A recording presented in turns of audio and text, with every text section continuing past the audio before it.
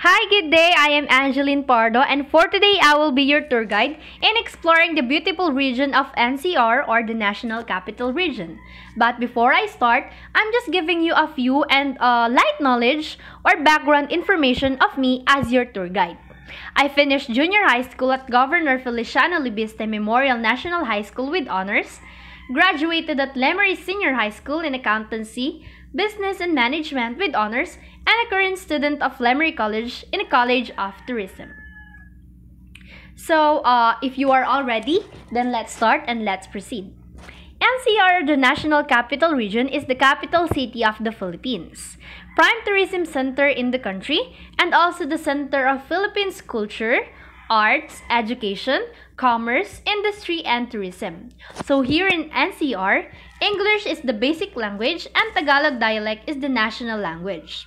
This region is composed of 17 major cities and municipalities and the smallest and densely populated region in the country.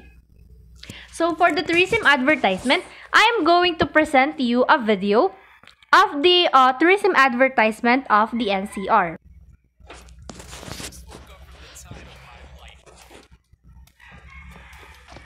It started with a beach throwback. Then I got to meet the big shots.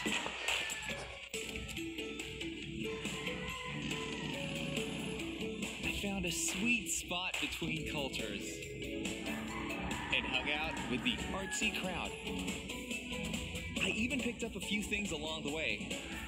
After that, things kicked into overdrive.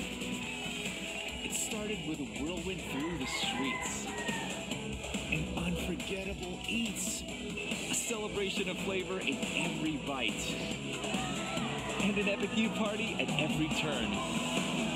The best thing about it here, the good times are never over.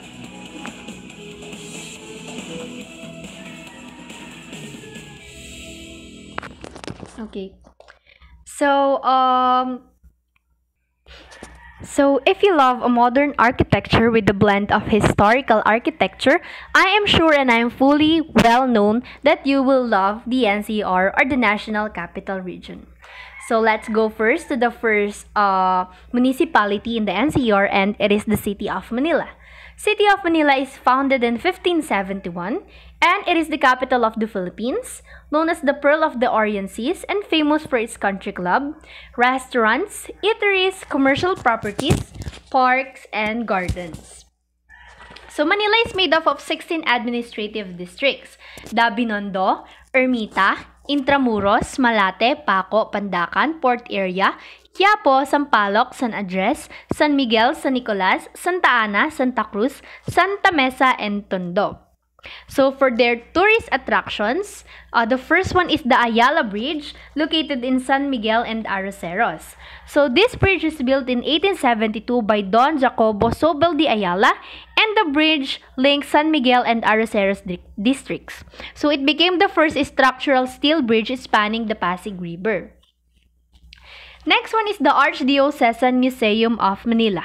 So it is called the History of the Catholic Church in the Philippines. So the collection includes ecclesiastical, liturgical, and various antique items. Wow! Okay. Next one is the Binondo Church, located at Plaza de la Basco, Binondo. So it is founded by the Dominican friars in 1596, and this church is a fine example of Spanish colonial structure. So it was badly damaged during the World War II and was only restored in 1972. Next one is the Central Bank Money Museum, located at the Bangko Sentral ng Pilipinas Complex, Rojas Boulevard. So this was established on January 3, 1974 from the donations of illustrious collectors. So it aims to trace the history of the Philippines through its currency and to assemble a fine collection of rare and unusual coins from all over the world. Next is the Chinatown, the famous Chinatown in Binondo. So it is located at the northern bank of the historic Pasig River, and this area is proof of the long relationship of Filipino with Chinese. Next one is the Chinese Cemetery, located at South Gate on Aurora Avenue, Blumentritt. So, founded in the mid-1850s by Lim Ong and Tan Queen Sen, Tan Queen Sien or Don Carlos Palanca to accommodate the many Chinese who were not allowed to be buried in Spanish cemeteries. So one building houses the ashes of the cremated on 2 floors, and on the third, the bones of those who will return to mainland China. So the poor are buried in terraces to the left of the Buddhist temple.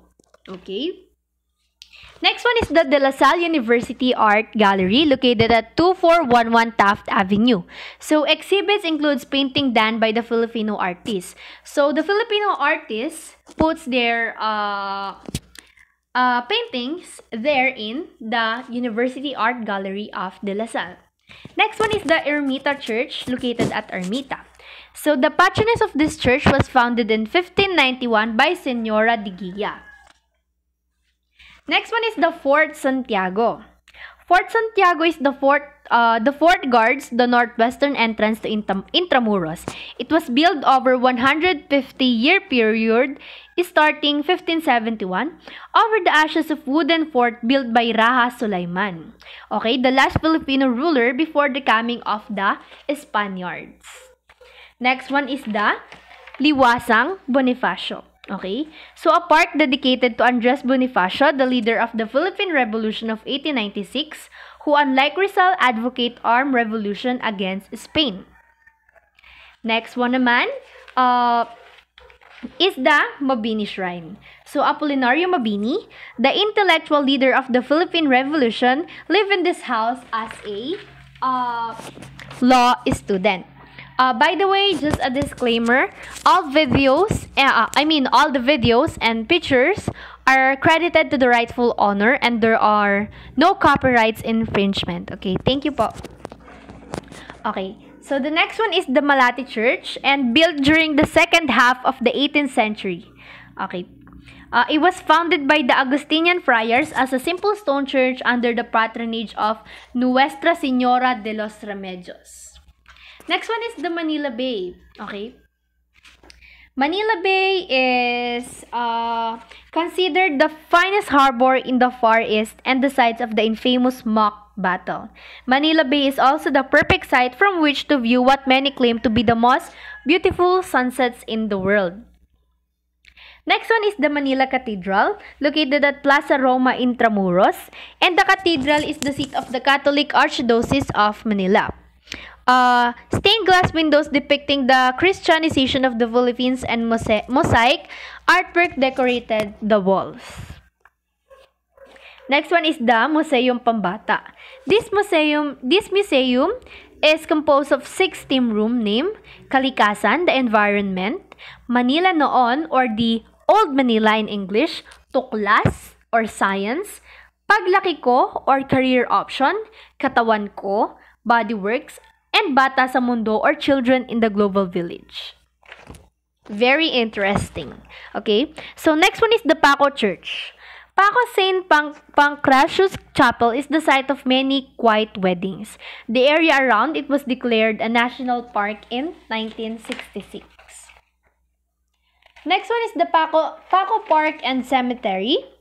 So the cemetery was originally surrounded by a massive circular wall within which victims of the cholera epidemic were interred for the price of 20 pesos only back then for 3 years, renewable, when all niches were filled remains. Okay. So, today only the remains of Governor General Ramon Solano are still in the chapel. In 1966, the cemetery was declared a national park, which make it a charming spot ideal for quiet promenades. Okay? So, next one is the Palacio del Gobernador. And it is the office of the Intramuros administration. And it is presentedly housed in there. Next one is the famous Quiapo Church. So record revealed that the district of Quiapo and its church were founded in 1586 and the present structure was built over the period of 3 decades from 1930s to 1960s. Next one is the Rizal Park. For 74 years, it was used by Spaniards as an execution ground for Filipino rebels and mutineers in 1902. So, the Rizal Shrine The shrine houses items used by the national hero Jose Rizal when he was imprisoned here a few days before his execution in December 30, 1986.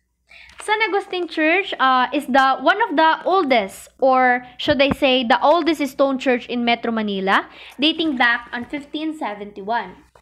Next one is the Santa Ana Church, was founded by Franciscan missionaries in 1578, and the present structure was built in 1720.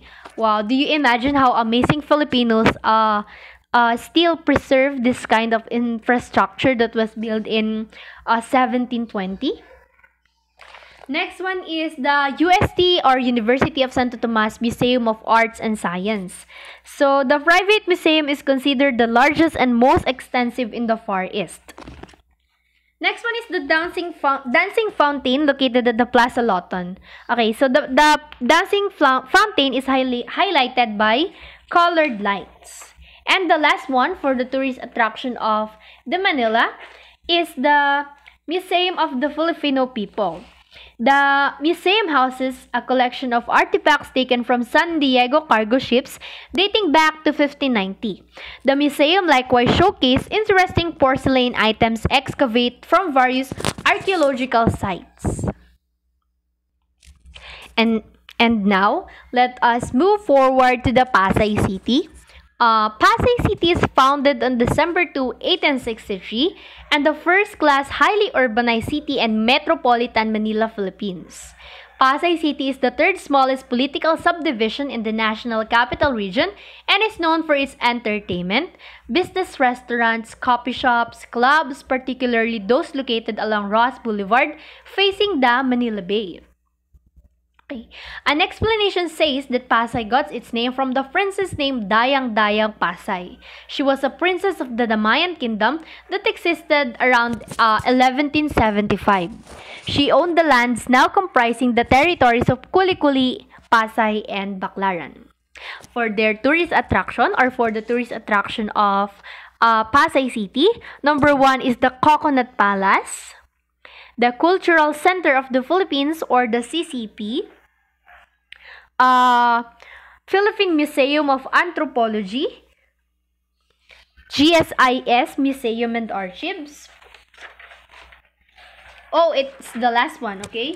So GSIS Museum and Archives is the showcase of the Philippine contemporary art, features the masterpiece of the country's famous painter and sculptures, namely Amorsolo, Ocampo, Caluwag, Orlina, Abueva, and etc. Okay, so it's kinda quick, but the tourist attraction and that municipality is good and a nice spot to visit with. Okay, next one is the Pasig City. Pasig City is founded in 1572 and it is one of the oldest towns in the Philippines, having been founded in 1572 by early Spanish settlers. Pasig City was once known primarily as an industrial center, but in recent years, it has developed into a thriving residential commercial community with countless business centers, prominent schools, renowned restaurants, and lifestyle development. On July 26, 1994, the Senate and the House of Representatives enacted Republic Act 7829, converting the municipality of Pasig into a highly urbanized city. On December 8, 1994, our President Fidel B. Ramos signed it into the law, and the people of Pasig ratified this through a plebiscite on January 21, 1995. Okay, so now let's visit their tourist attraction. The first one is the Concepcion Residence, located in Plaza Rizal. This multi-story mansion was used as both Japanese and American headquarters during the World War II. The American flag was raised first here on the Liberation Day, February 19, 1945, and the house has now been converted into the Pasig National Museum. Next one is the Doña Jeronima's Cave, a legendary cave located along the bank of the Pasig River, or the Ilog ng Pasig. Mutya ng Pasig Market. So this 11 tower with a revolving top flower is the center of the business activities in Pasig. Next one is the Pasig City Hall. Bahay na Tisa. So Bahay na Tisa is the house of Spanish architectural designs, serve as a venue for art shows and cultural forums. So based on the architecture or the form of the tourist attraction, I can say that we are highly and impactly influenced or colonized by the Spaniards. Next one is the Heroes Monument. Provincial capital. Assembleia Magna Markers. Okay, so that is the last one. So Assembleia Magna Markers commemorates the start of the Filipino Revolution. Okay, so since we are also done in Pasig, now let us move forward to one of the most popular place and stop by in the Philippines, and is the Quezon City. So Quezon City is a highly urbanized city and the most populous city in the Philippines. It was founded by and named after Manuel L. Quezon, the second president of the Philippines, to replace Manila as the national capital in 1948. The city is 5 times bigger than Manila. Imagine how big that municipality is shown in the map. And it is the country's second biggest city. Quezon City, chartered city and capital of the Philippines from 1948 to 1976. The city is located immediately northeast of Manila in central Luzon and named for President Manuel Luis Quezon, who selected the site in 1939. It officially replaced Manila as the capital in 1948. So now, let us explore the tourist attraction of Quezon City. The first one is the Amoranto Stadium. The stadium was built in honor of former mayor of Quezon City, Norberto S. Amoranto. Okay. So the next one is the Araneta Center.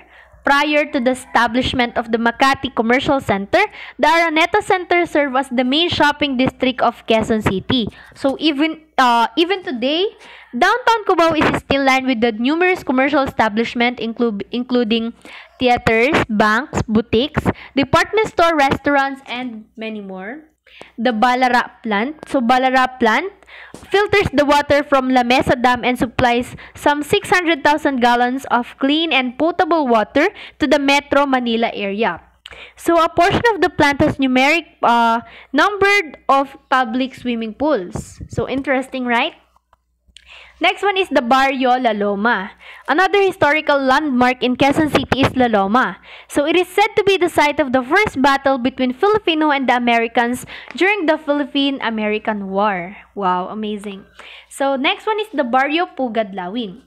Barrio Pugadlawin is the site where founder of Katipunan Andres Bonifacio launched the Philippine Revolution against the Spaniard in 1896.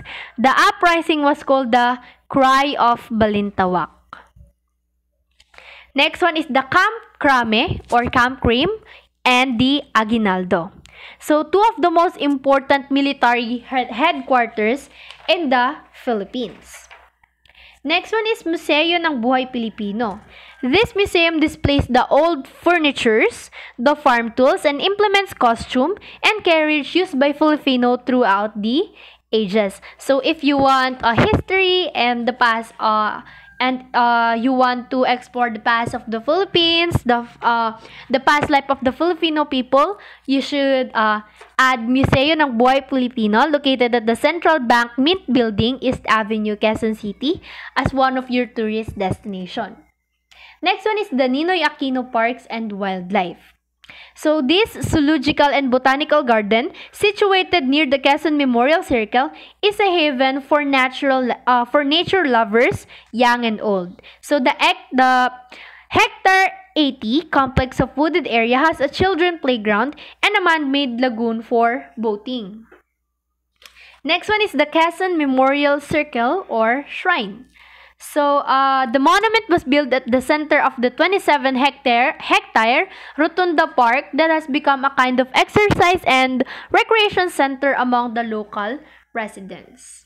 Next one is the University of the Philippines. The state-owned University of the Philippines, which was established in June 1908, considered one of the finest center of learning in the Far East, is sprawled is a set amidst tall ancient trees and verdant fields. And the last one is Our Lady of EDSA Shrine. So this structure and this tourist attraction was built by the grateful Filipino people in honor of the Blessed Virgin Mary for her protection and guidance during the EDSA Revolution. So, since we are done in Quezon City, now let's move forward and let us all visit Taguig. So, Taguig was founded on April 25, 1587, and you can see the part of the Taguig on the map. It is the red one. So, it is the 7th most populous city in the Philippines, and it is known for the Bonifacio Global City, one of the leading financial centers of the Philippines. The original 800 farmer-fisherman settlers of the area were good at threshing rice after harvest. Hence, they were referred to as mga taga-giik and their settlement as pook ng mga taga-giik. Spanish friar Fray Alonso de Alvarado, together with conquistador Rey Lopez de Villalobos, who crossed Pasig River to reach Taguig in 1571, found Taga-Giik difficult to pronounce and could only pronounce the word sounding like Tagiig. So many mispronouncements later, Tagiig was shortened to the present day Taguig. So instead of saying Tagiig or Taga-Giik, it was pronounced and it was known as Taguig. So let's move forward to their tourist attraction. So the first one is the Archdiocesan Shrine of Saint Anne. So this church was built by the Augustinian during the 16th century and is considered one of the oldest in the country. It houses the holy image of Saint Anne Taguig's patron saint. Next one is Dambanang Kawayan of St. John the Baptist Church located at Barangay Ligig, Tipas. The church is made mostly of bamboo. During the Japanese occupation, it served as the torture site for some 400 men who were later brought to Fort Santiago and were allegedly killed. Okay. Next one is the Muslim Mosque. This mosque is a place of worship for Muslim residents of Maharlika village, but it is also open to the public as a tourist attraction or tourist destination. Next one is the Parola. Wow. Okay. Parola is located at Napindan River, Barangay Napindan. This 18th century lighthouse is believed to have served as the Katipunan's center for coordination and communication. Next one is the Plaza Bonifacio. Plaza Bonifacio, it is a statue of Andres Bonifacio, the father of Katipunan, stands in the memory of the time he spent there. And the last one is the Plaza Quezon. This plaza is the only monument built in honor of President Manuel L. Quezon while he was still alive. And the last one is the Cimborrio. So this Cimborrio or catacomb was built by the Augustinian during the 16th century, located at the Taguig Cemetery, Barangay Tuktukan. So some of the famous dishes or foods, delicacies in NCR is adobo. So foreigners love to taste the unique taste of adobo. So if you are to drop in NCR and maybe you want to try this adobo. The next one is lechon. And there are so many street foods here in NCR. Okay, so that would be the part of my reporting, and the the more information about the NCR are being reported by my report mates. And I guess that's it. Thank you so much for watching, and I hope this pandemic ends soon so that we can travel again. Thank you so much and mabuhay!